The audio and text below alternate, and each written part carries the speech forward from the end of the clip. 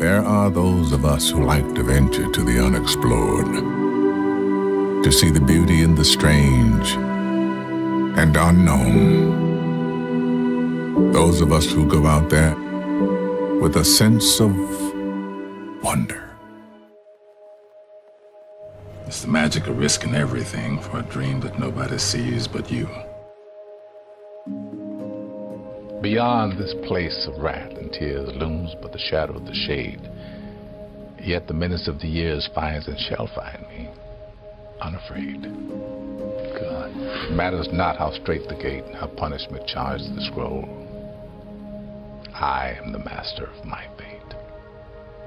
I am the captain of my soul. I have to remind myself that some birds aren't meant to be caged. Their feathers are just too bright. And when they fly away, the part of you that knows it was a sin to lock them up does rejoice. Let me tell you about a voice. The one that whispers. It tells me what's right and what's not, when to leave and where to go. It's not Shakespeare. It does not speak in memorable lines. My inner voice always gives it to me straight. Tells me who my real friends are. When to say yes, when to say no. Whether the person sitting next to me is the one I'll be spending the rest of my life with.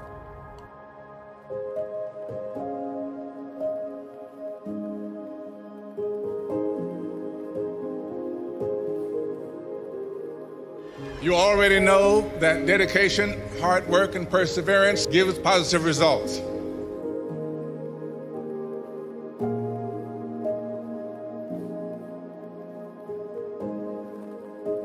Let your instincts guide you.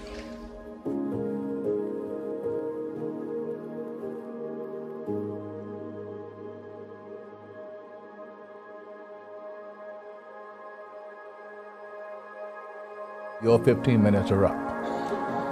You better start thinking of something else.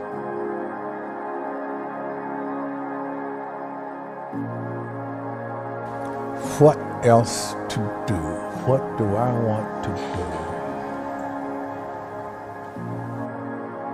I was picked a day that I was going to go to the Taxi and Limousine Commission to try and get my license.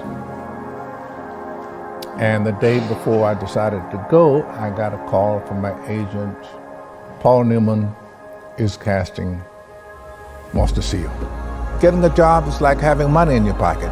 If you got it, you can get it. Strangely enough, so this was in September. By October, I had a TV job, an off-Broadway show. I was directing a play, and I was going to be in January going to do this movie. It's called Harry and Sons. Go figure. What would you do if you weren't an actor? If you didn't make it as an actor, what would you do? I have no idea. I would act somewhere, because I'll die if I don't.